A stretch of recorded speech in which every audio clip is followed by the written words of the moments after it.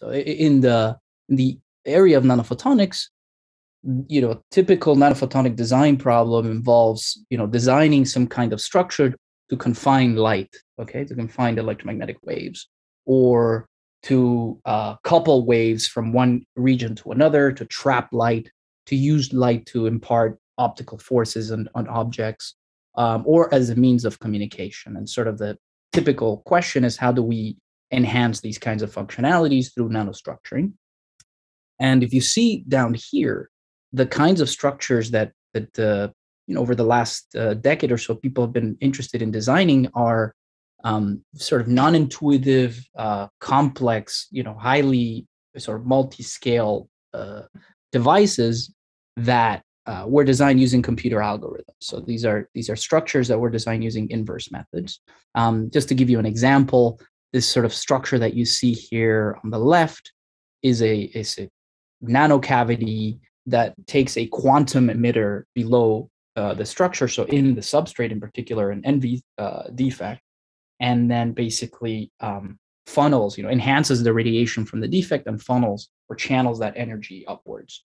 So it's a kind of near field lens, and sort of it has some of the best properties of any kind of sort of optical on-chip nano lens that people have seen.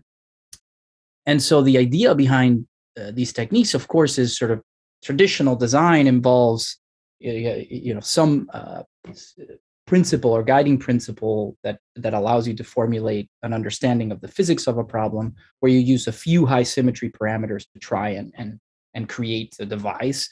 For example, how to design a band gap for you to trap light.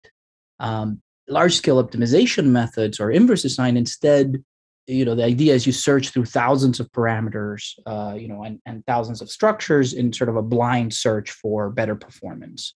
And there's been sort of a buildup of use of these techniques. Of course, are not new. People have been using inverse methods to design all kinds of wave systems.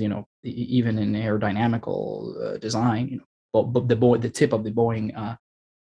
New Boeing wings are designed using inverse methods. But in E&M, you really start seeing sort of a development of an application of these techniques toward, the last decade or so. And so you can see an example, sort of the increasingly more complicated and sort of experimental realization of these systems.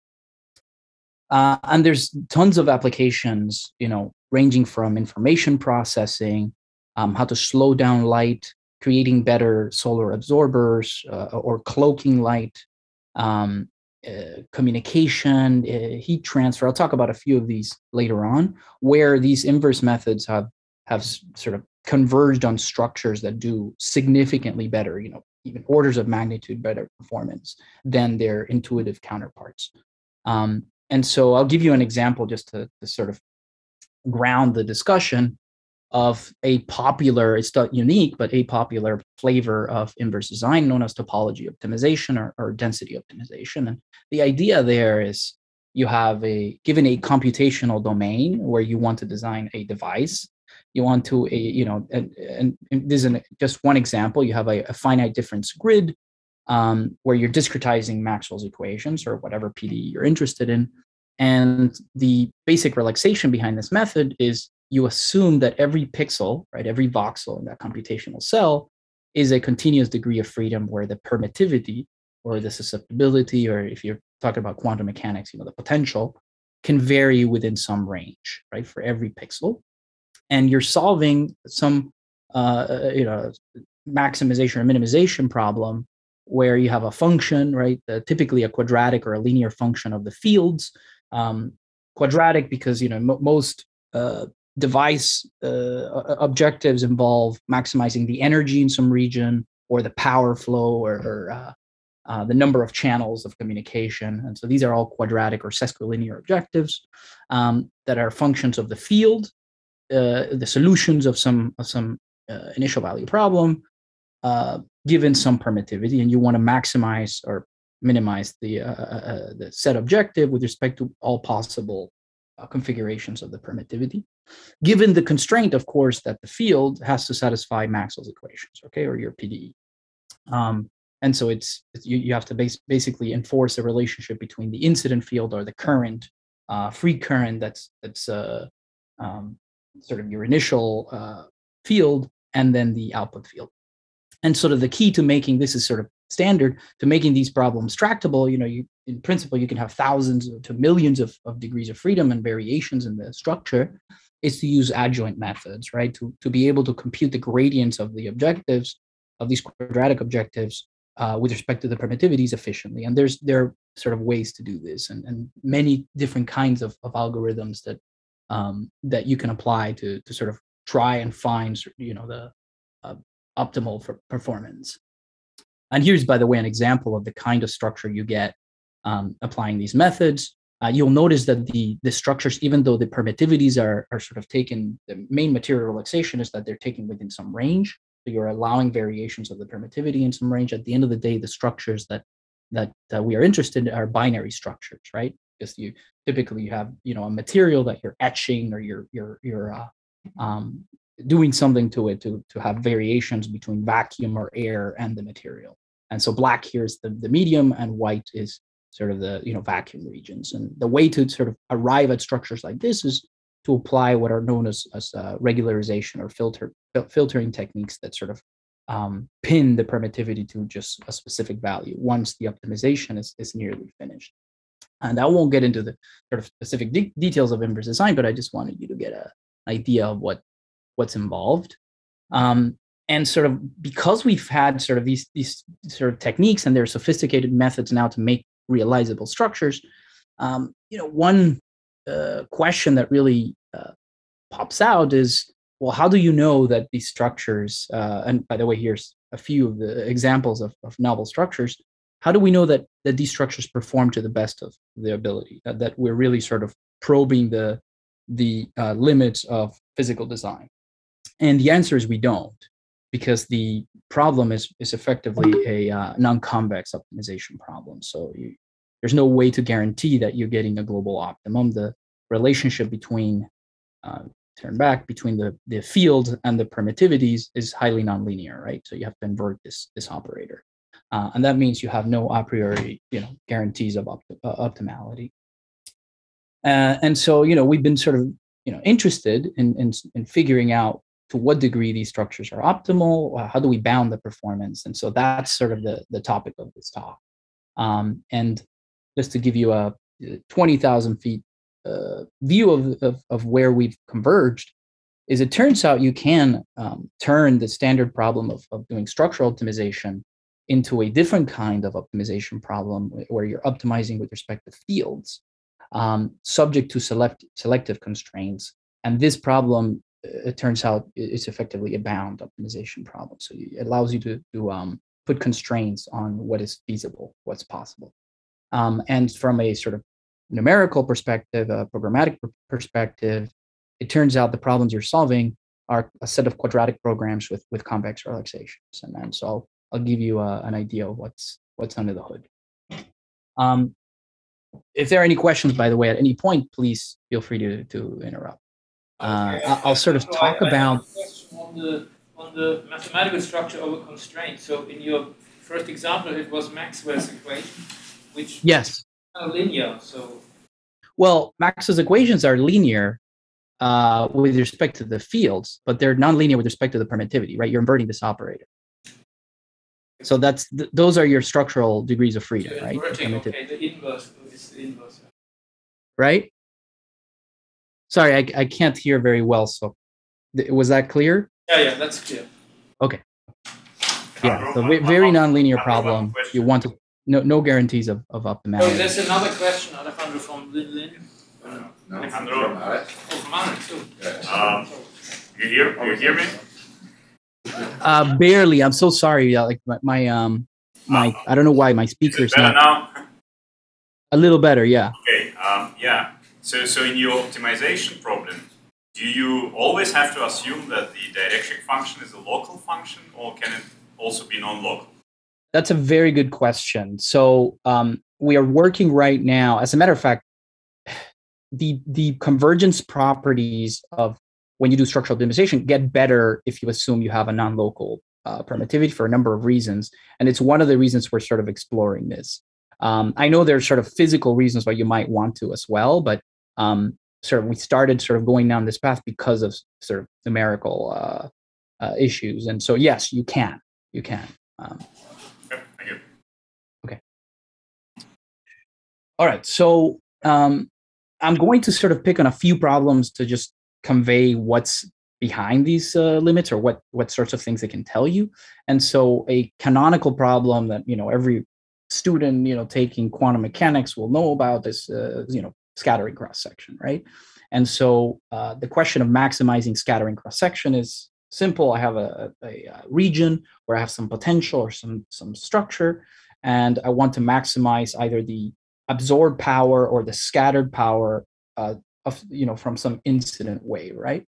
And so you have the absorption cross section, or you have the scattering cross section. That's sort of an important figure of merit, and there's tons of applications in optics, from particle obscurance, cloaking to light trapping, where this is sort of the figure of merit that you're interested in, either maximizing or minimizing this quantity. And so I'll give you examples of situations where we can put limits on the scattering cross section. And for instance, a also well-known set of asymptotics relating to absorption cross sections are sort of traditional blackbody limits, right? So in the limit of ray optics or geometric optics, where the object sizes are much bigger than the wavelength of light, the iconal approximation is valid. It's known that the scattering cross section or the absorption cross section divided by the area, which is also known as the absorptivity of an object, has to be bounded by 1.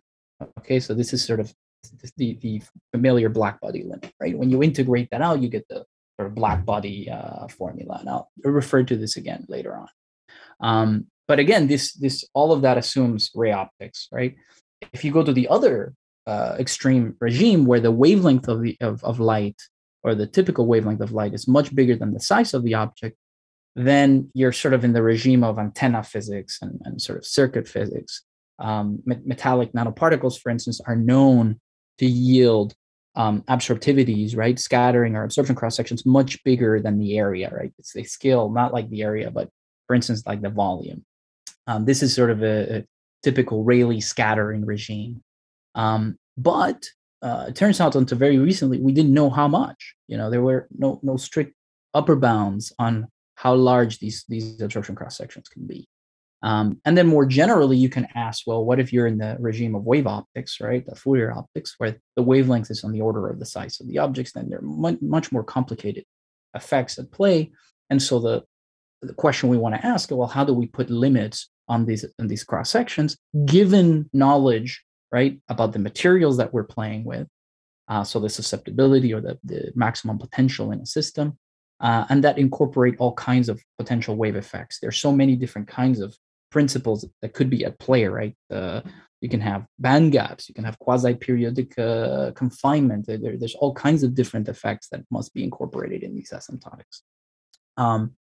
So just to sort of give you, a well-defined question, sort of the goal we set out to solve was we want general scattering bounds that apply to arbitrary settings, not just small or large domains, but that incorporate some notion of the size of the device you're interested in, so some bounding surface, right, in which I'm going to confine my device, some material constraint, what is the susceptibility, and all of the relevant wave physics.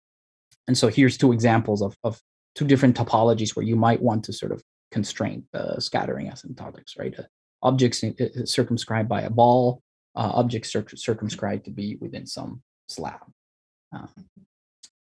Okay, so some technical things now. So just again to remind you of the basic scattering physics we're dealing with. Maxwell's equations we can write down as we did before in differential form, but as it turns out, for a number of reasons, it's actually much easier when you're dealing with scattering physics to write them out, especially the kinds of the things we're going to be doing in integral form. And so the typical scattering problem, again, is you have an incident field, some scattering potential, and you want to find out what the scattered field is, or the total field, which is the sum of the incident and the scattered field. And in integral form, the total field is basically a sum of the incident field, and the scattered field is given by the action of a scattering operator. So G0 here, I'm going to denote as the sort of vacuum Green's function, so the propagator in free space. So I have a dipole source, and this is basically just a field radiated by the dipole source. And T, it's called the T operator, is a linear response scattering operator relating incident field. So if I give you the incident field, the T operator, the scattering operator, outputs the induced polarization currents in the scatterer. Okay, so the induced polarization currents, or the bound polarization currents. And given these bound polarization currents, the Green's function acting on these bound polarization currents tells me what the scattered field is, right? The radiated field due to these bound currents. So everything related to Maxwell's equation is really encoded in this T operator, right? There are many different representations of this T operator. The Lippmann-Schwinger representation of the T operator is basically a perturbative expansion of this operator, which encodes the potential and the propagating physics of fields. So basically, T operator is just another way to write an integral form of the differential form of Maxwell's equations. So, what's the key idea behind our limits? Again, if you go back to the problem of doing structural optimization, one way to potentially frame the problem is to say, look, I want to maximize an objective function with respect to these bound polarization degrees of freedom, which again map to the actual structure, the potential in the system. And so you could solve, maximize F with respect to every possible bound polarization current you can have in the system, subject to the constraint that the bound polarization current and the incident field in the problem are related via the T operator. Okay, so this basically is just a restatement of that problem, because this is just a statement of Maxwell's equation, so an integral form of Maxwell's equation. But of course, if you do that, you don't get anything, right? You're just basically solving the original structural optimization problem. So the key idea, and it took us a few years to realize this very simple idea, okay? It's really coming at the problem from a completely different point of view, but it's just to consider a relaxation of this problem. So to relax the relationship between the bound current and the incident field that created it. So instead, to reduce the full scattering relation to a finite set of constraints by taking inner products of this integral relation with some testing functions, right? Much like you would do in a Galerkin discretization, but picking the testing function to be a projection of the very bound polarization currents themselves over some domain, and we'll see why you want to do that. So if you do this, so you take the sort of the inner product of the integral relation with respect to the polarization currents, you get basically a complex number, right? Integrated over, of course, it's just the integral of this over that domain. And this particular relation here, so these integral relations, actually have a very intuitive physical meaning. Okay, so in particular, and by the way, I've written here explicitly T inverse, the explicit relationship between the T operator and vacuum Green's function and the susceptibility. So the imaginary part of this complex relation has a very intuitive meaning. This is basically Poynting's theorem. Okay, what as you might recall as Poynting's theorem, which is basically a conservation of resistive power. So in particular, taking the imaginary part of this relation on the left-hand side, this looks basically like an integral of the current dotted with the incident field over that volume, which is basically just the extracted power due to that current.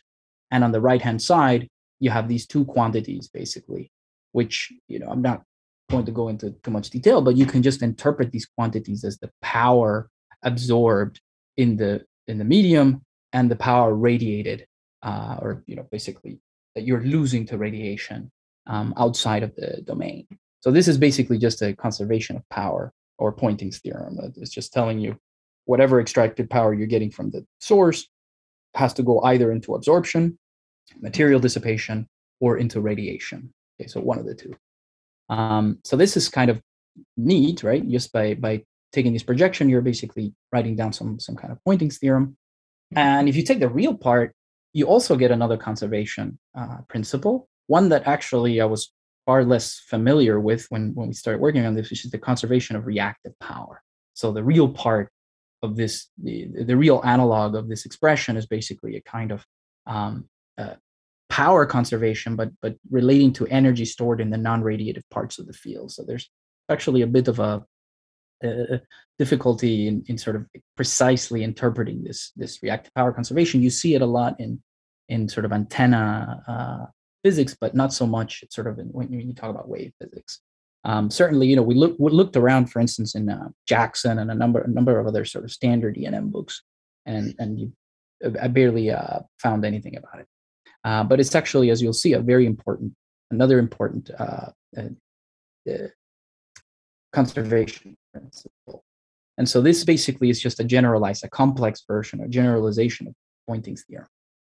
And so in this language, so once you relax the physics to these sets of numbers, you can see basically that what we're doing is we're solving a quadratic program, a quadratic optimization problem with a set of quadratic constraints, because these are, again, sesquilinear relations.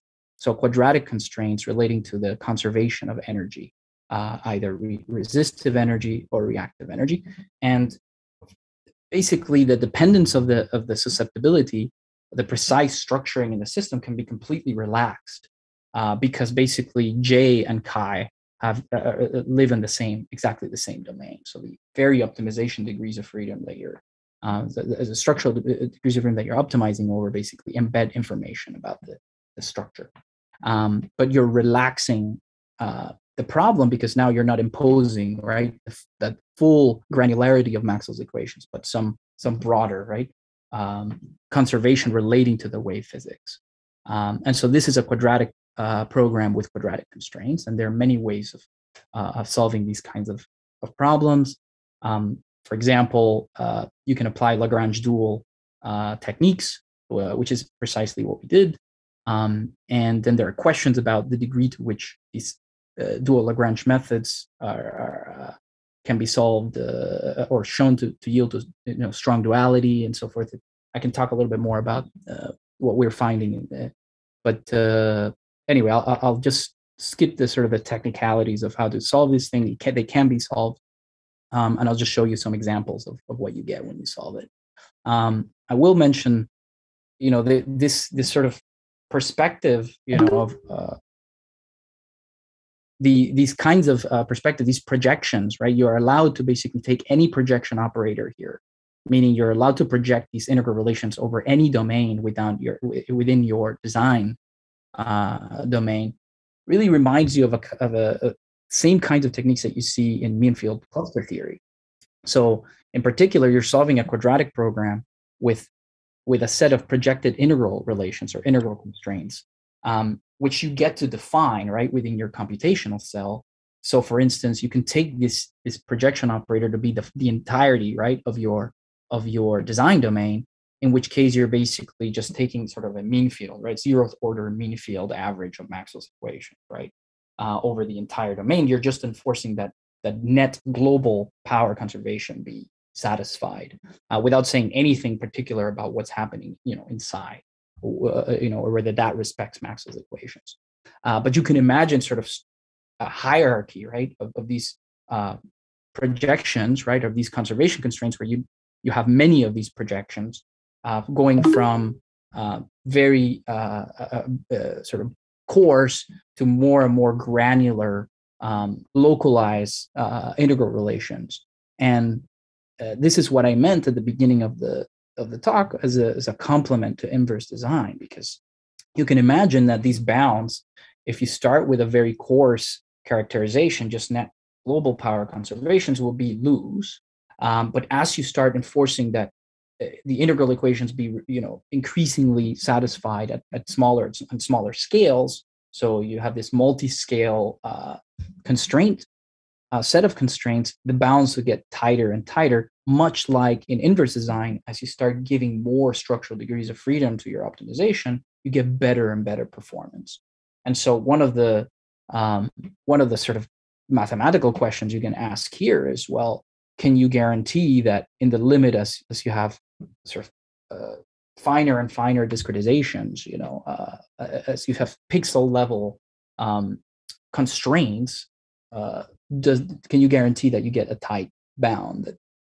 Basically, can you close the potential performance gap between structural optimization and these limits? And it is a sort of an open question. So we have some ideas. It turns out it's equivalent to showing that if you're tackling these QCQP problems using dual Lagrange methods, that you get strong duality. And it's maybe not surprising, but it's certainly a challenge to show something like this. Are there any questions? I think somebody raised their hand. There is a question from the virtual audience. Please. Yes, Alejandro, can you hear me? Yes, perfect. Are there any fundamental limits on the size of your pixelation? We're not at the quantum scale, but are there any sort of electrodynamic limits on the fine scale structure of your pixelation? Yeah, absolutely, right? Like, I think this is what Lindlin was talking about, right? Like, at some point, your description of the permittivity, right, the local response functions, the material response functions are going to fail. So you start getting, the electrons, nonlinear electron diffusion, and basically higher order effects, quantum effects that are not described by sort of just a linear response. Even a sort of a nonlinear response will fail. And so you need, for example, non-local susceptibilities to be able to capture some aspects of these quantum effects.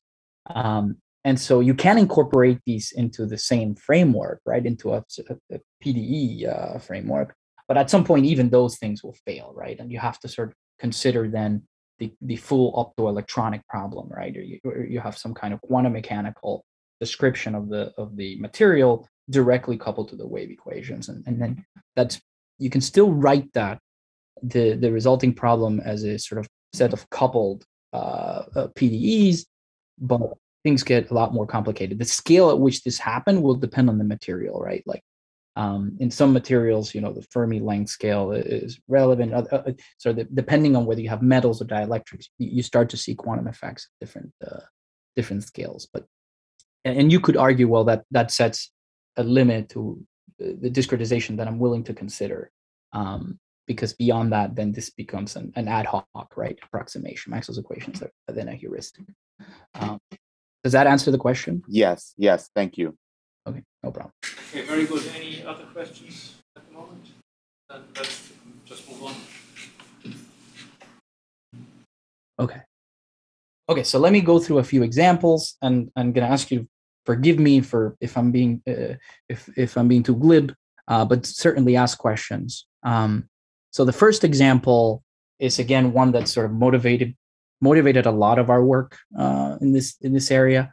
We're really interested in sort of understanding limits on thermal radiation. So it's going from black body limits all the way down to quasi-statics, so the thermal radiation properties of sub-wavelength objects. And so the first thing we did was, well, let's try to apply this kind of technique to this problem where we just use the 0th order conservation of power, sort of enforcing only global power conservation as a constraint, and only resistive power. When we started working on this, we weren't even aware that reactive power was something to consider.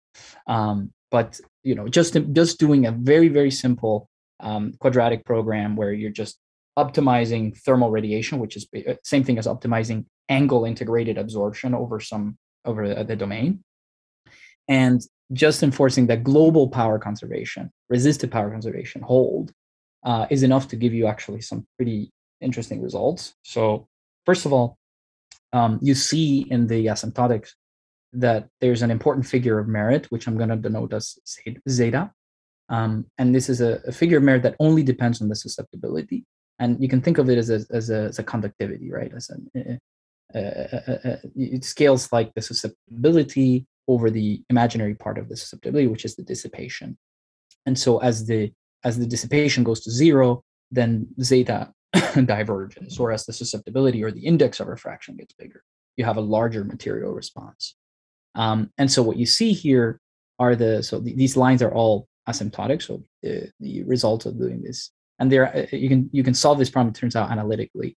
So you get very smooth, nice looking bounds. And so what I'm plotting here in the y-axis is the absorptivity, or the radiation per unit area. And on the x-axis is the size of my domain. And so remember, these are limits. We're not saying anything about what kinds of structures yield this kind of performance. We're just saying this is the best performance you can get. And what you see is, well, first of all these lines in the limit of large domains asymptote to the black body formula, which is the dashed line here. Absorptivity has to be bounded by 1. But as you go to the very, very small domains, all of these lines actually scale linearly on this plot, which means the absorptivity scales, or the emission or the absorption scales like the volume. So it's capturing the physics of ray optics or geometric optics. It's also capturing the sort of intuitive physics related to Rayleigh scattering and everything in between. And not surprisingly, the absorptivity or thermal radiation can be much bigger than the black body limits suggest if you're somewhere in between. And you can actually say things about the asymptotics of this, how these limits depend, for example, on this material figure of merit. They scale logarithmically with zeta. So at this level, this is actually quite neat to see that just simple global resistive power conservation gives you so much sort of intuitive physics. But this figure of merit, there's still something missing here. This figure of merit doesn't distinguish, for instance, between different kinds of materials. So this only depends on chi squared, absolute value of chi squared over the imaginary part of chi. Whereas we know in E&M, metals and dielectrics behave very, very differently. For instance, you might ask, well, how is it possible to get very, very large absorptivities down here at very, very small, this is a highly subwavelength domain. If you have something like a dielectric particle, where you don't have electronic resonances in the system, there's no way to get a resonance. And you wouldn't be able to do that. But this kind of asymptotic does not make a distinction between something like what you get with a metal versus that dielectric. And the reason is we're not incorporating reactive power conservation also into the optimization. And so just to give you an example of what you get when you impose reactive and resistive power, I'm going to switch to the problem of maximizing scattering cross-section, which is also related. Just a radiated scattered power from an incident wave. But instead of maximizing just with respect to resistive power, I'm going to maximize with respect to reactive power. And just to sort of give you sort of the high-level perspective on what the distinction between these two kinds of power conservations is. It turns out resistive power conservation sets a bound on the magnitude of the maximum response, electromagnetic response or bound polarization you can get in the system. Whereas reactive power conservation tells you something about the relative phase which you can which a structure can impart on the wave. So it's very, very relevant and critical to localization and near field effects, to the ability to get resonances in a system. And so this is something that wasn't really clear to us, from the beginning, but as you'll see from these results I'll talk about now, they are highly, highly important. So both of these plots on the left and on the right are describing upper bounds on the scattering cross-section just under global power conservation. So again, the only thing we're enforcing is that this quadratic function, which is the scattered power from this domain, be maximized, subject to the constraint that energy be conserved throughout the domain. So we're not saying really anything about what's happening within the domain or how that should relate to Maxwell's equation. And sort of on the left, we have the bounds for metals. For a particular metal, a real part of the susceptibility is negative. So this is like in quantum mechanics, like having a negative potential. And then on the right-hand side here, we have a dielectric. Okay, well, real part of chi is 16. This is like germanium. And you can see a very significant difference between the dashed line in both of these curves are what you get, the limits you get when you have just conservation of resistive power, whereas the solid lines are the results when you incorporate resistive and reactive power conservation. So clearly, the additional constraint in all of these cases is lowering or tightening the bounds. But in the case of a dielectric, especially when you have sub-wavelength domains, this tightening is orders and orders of magnitude different from what you get when you have metals. And by the way, all of these curves are limits considering different values of the dissipation in the system, okay, of the material loss. But in all cases, so if you maybe start with the metals, you see the same kind of Rayleigh scattering regime where the scattering cross-section scales like the volume, not the area. It grows up to some point, and then basically it saturates and it asymptotes back to the sort of geometric cross-section limit. The same is true for dielectrics, but you can see that the imposition of reactive power conservation takes you from something that looks a lot like what you see with metals down to much significantly lower scattering cross-sections. And that's very simple to explain. It's, again, resistive power conservation is saying something about the ability of a material to create resonances with the combination of material and wave interference. And for a dielectric, if you're in the sub-wavelength volume, there's no way to get a resonance out of the system. You need the half-wavelength condition effectively to be satisfied. And precisely, you see that the limits basically spike up. There's a very sharp transition in the magnitude of the scattering cross-sections you can get with a dielectric as you start getting to wavelength scale regimes. Whereas for a metal, you can get large scattering cross-sections even in this sub-wavelength regime. And limited, of course, by dissipation. So that the smaller the dissipation, the larger the scattering cross-section. That's true for dielectrics too. So this is really giving you the full picture, right? And it's actually very, very surprising if you ask the question, well, how tight are these limits? What you find, if you look at so the solid lines here are results of applying structural optimization to the problem. So we're actually taking whatever material this is, real part of pi is -10 and 16, and then structuring the medium, right, subject to the constraint that it has to sort of be within the domain of radius r, and sort of we're plotting the results of the structural optimization. If you don't do structural optimization, by the way, these dots would be all the way down here, right? So very, very low scattering cross-section. So you do need the nanostructuring to be able to get large scattering cross-sections. But the sort of surprising fact is that the limit, these dots, so the green lines go with the green dots, are coming within factors of unity of the limits. The same is true in the case of dielectrics. You can see some examples, cross sections of what the structures look like. These dielectric dots are coming very, very, very close to the limits. It's very surprising, right? Because all you're doing with these limits is basically you have a quadratic objective with two constraints, and it's just global energy conservation. So very, very little information about Maxwell's equations there, except just a sort of mean field, the coarsest kind of integral relation you can get from Maxwell's equation. But surprisingly, you get a lot of interesting physics and nearly tight results. I think there was another question. Yes. I was just wondering how computationally expensive these kinds of simulations are. Yeah, so good question. So the structural optimization calculations can be pretty expensive, especially when you get down, out here, right? You see that we don't have too many dots out here, and so as your devices get much bigger, right, than the wavelength, then basically you have to apply iterative methods because dense solvers basically are just too slow, and iterative. There aren't actually very many good iterative solvers. Maxwell solvers, you'd be surprised, right? This is such an old problem, but there aren't many good iterative solvers when you get down to large structures, especially when you're using surface integral equation methods or volume integral equation methods. And so they do get very expensive.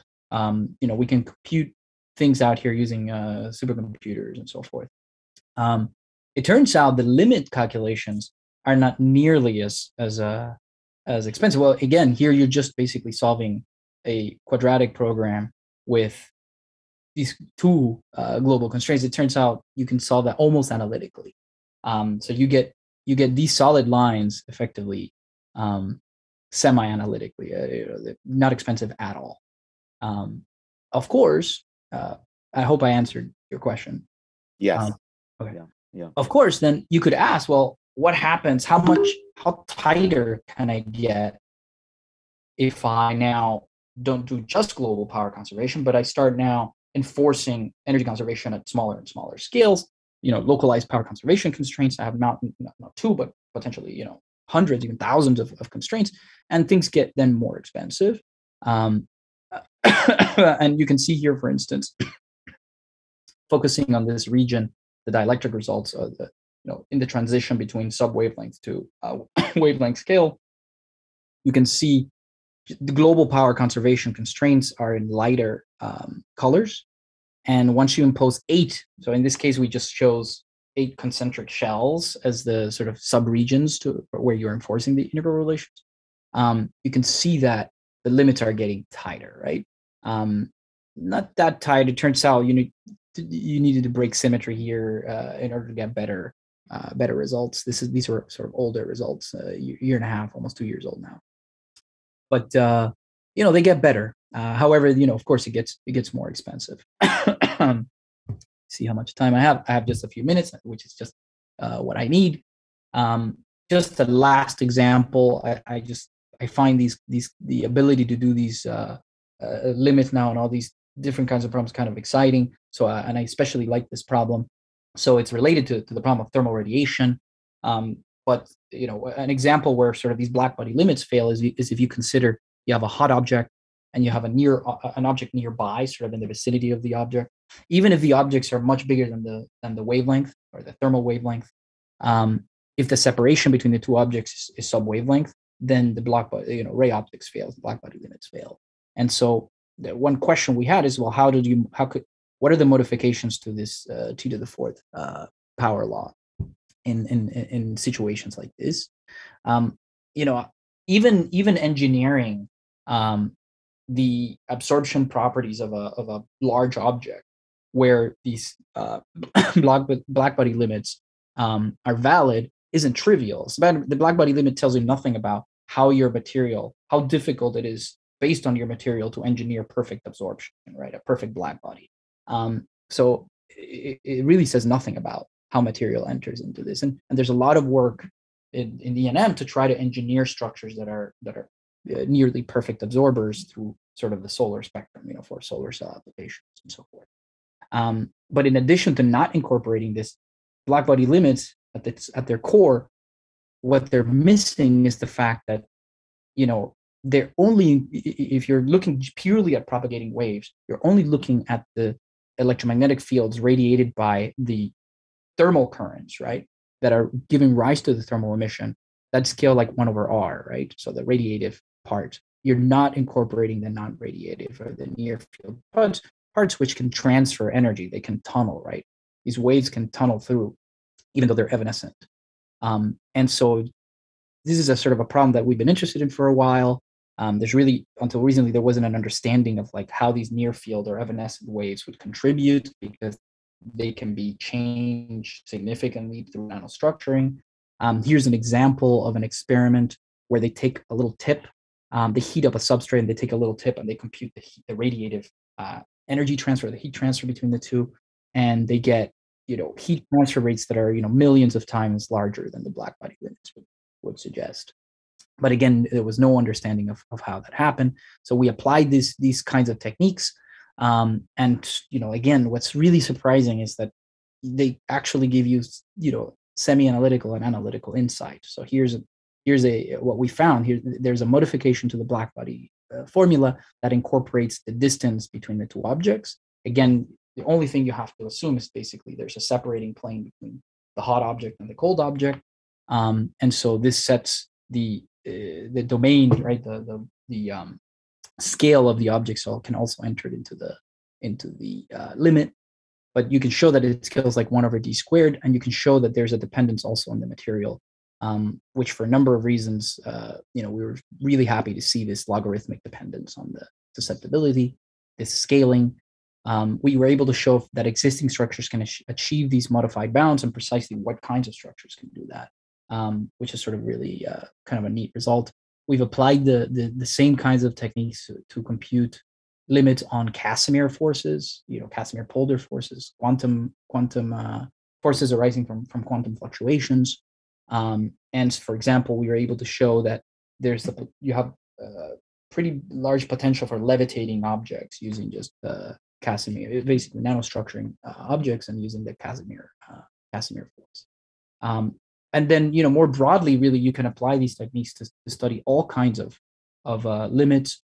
You're familiar, for instance, with the diffraction limits, which effectively fail when you have sub-wavelength systems. You can study limits on optical communication.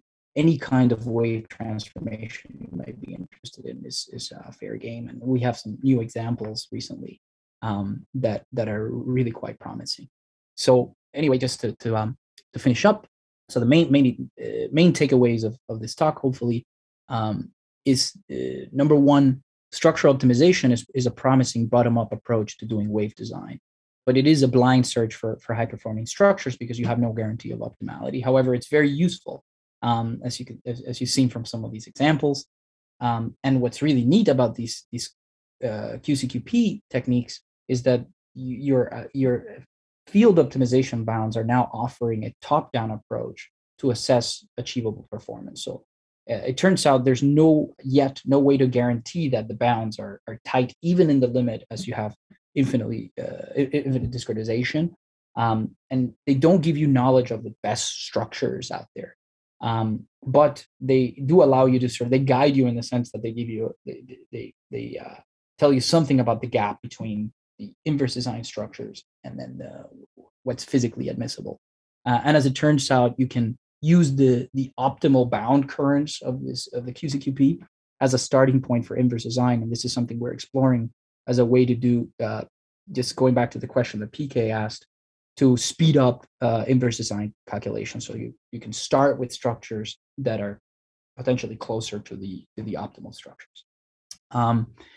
Finally, I'll just mention again, because the language we're using is just very general language of wave problems, you can apply the same techniques to quantum mechanics, microfluidics, any kind of wave problem that you might be interested in. And we're actually working right now showing that you can also apply it to nonlinear problems. So not only linear problems, but any nonlinear problem that can be broken down into a set of quadratic linear problems.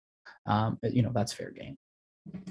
Thank you so much, and thanks for the questions too, and I'm happy to answer more questions if there are.